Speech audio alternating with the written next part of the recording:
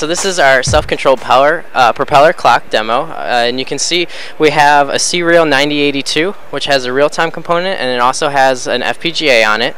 And then we have a MXI expansion chassis. This is our new MXI expansion chassis that we are releasing this year. It's an 8-slot chassis, and we have the MXI, which is a PCI bus extension, and we're using that to pass data over and control that second set of digital modules. This controls all of our 144 LEDs, and they're tricolor LEDs, so we have a full range of color available. And then this whole unit is also sending control back to our motor controller, which is on the back of the design here.